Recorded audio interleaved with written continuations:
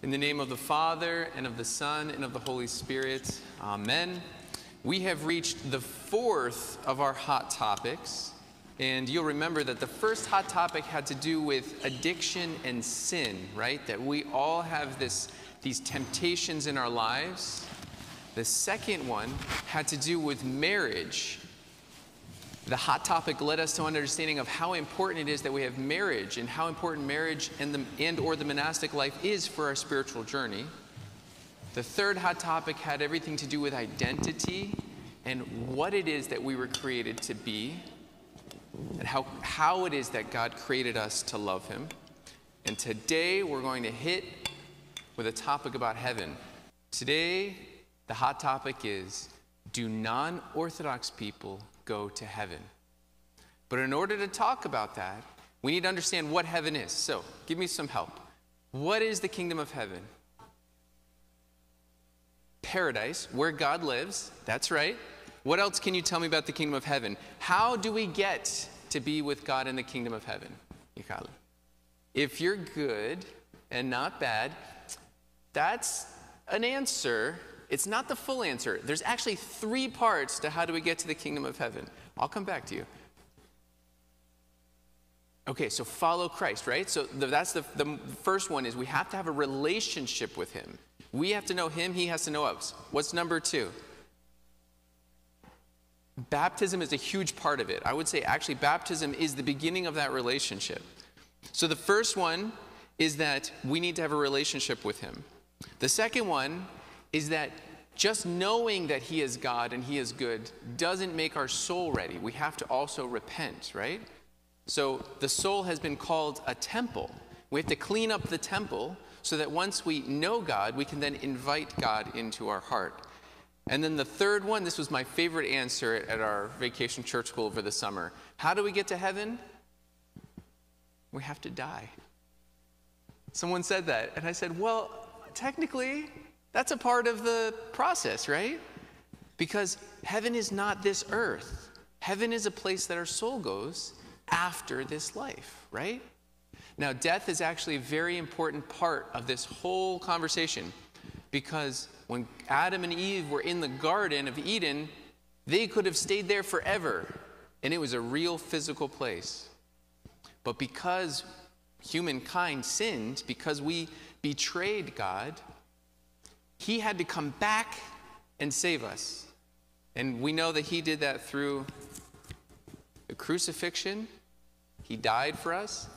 And then the resurrection, he overcame death, right? So death no longer has eternal control over us. So, through the resurrection, we can get to heaven.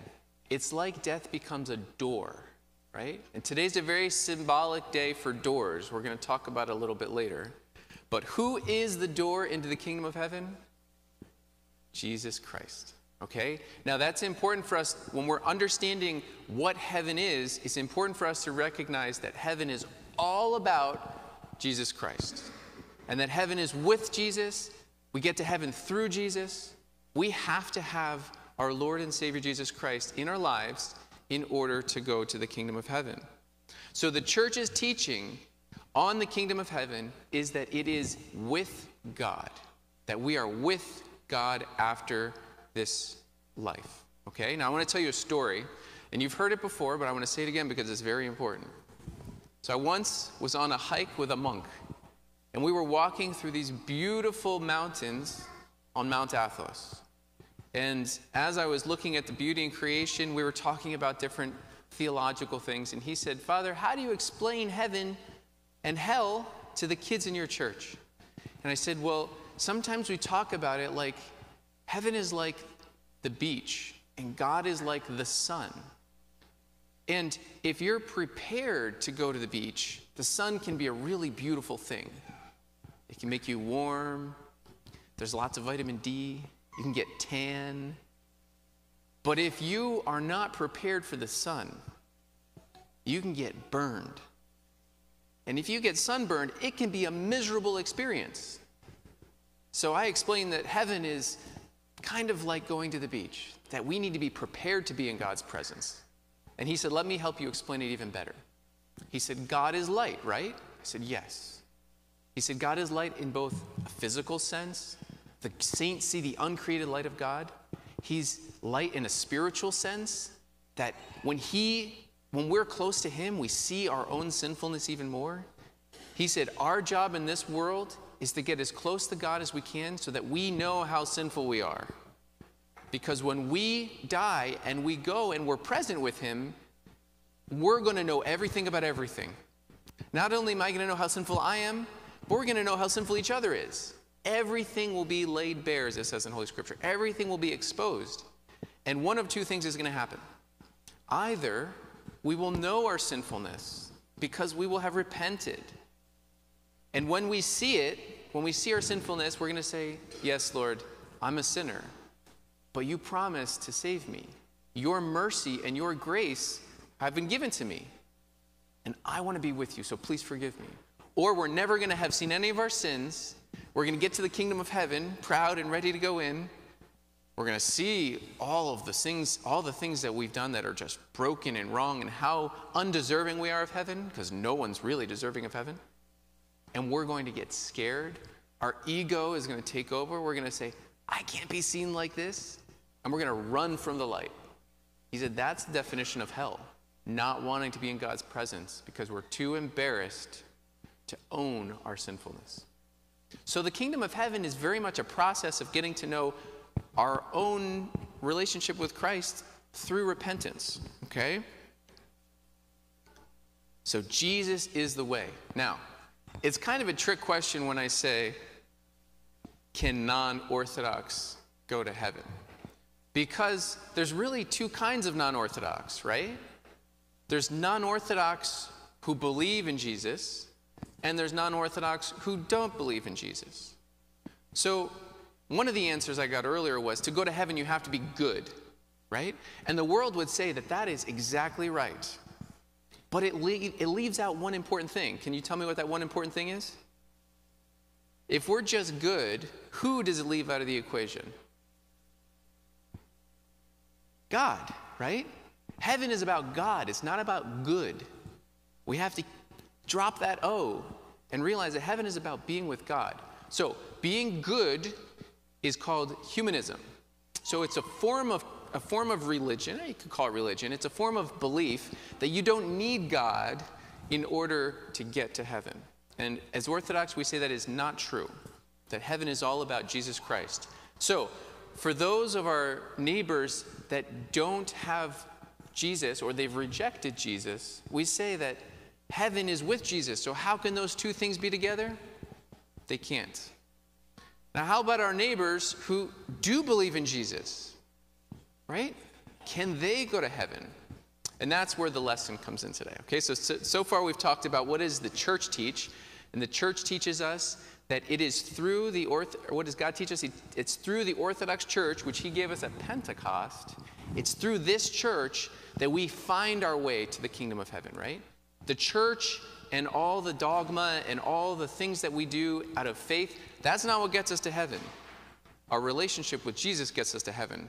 But the church is like the roadmap, right? It's literally what I mean when I say the kingly road, Vasiliki Odos. It's the high road, the right road. It's the road that we know goes there because we have 2,000 years worth of tradition and saints and examples and experience to teach us that. However, who gets to decide who goes to heaven? Jesus, not us, not the church. Jesus is the judge. Our Lord is the one that will ultimately decide whose conscience, whose soul has accepted him and welcomed him.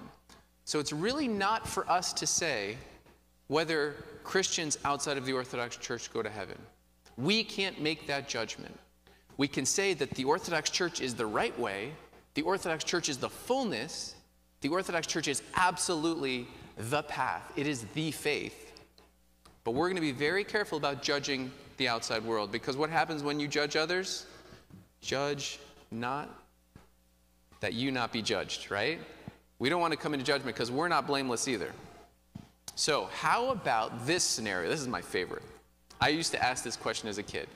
What if you grew up on a tropical island in the middle of the Pacific Ocean where you'd never heard of Jesus? Could you, though? How could you go to heaven? What do you guys think? You have an answer? Dimitri, what do you think? That's right. God's not going to punish us if we've never heard of him. What else?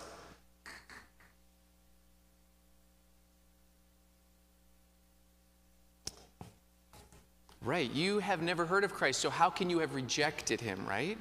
And I will say that every single human being, whether they're born into a Christian faith or not, knows what it means to be a Christian in their heart. We were made in the image and likeness of God. So in that rare circumstance where people have not heard God's message, then we rely on our conscience. And that's what I want to close today's homily with. How important our conscience is in our spiritual life. Because it is our conscience that either accepts Christ or rejects Christ. But on a daily basis, we're making decisions every single day that affect our spiritual life. Okay? So our conscience should always do one thing. It should always point us back inside when we judge. We should never be judging outside. We should always be judging inside and saying, Lord, I'm the sinner.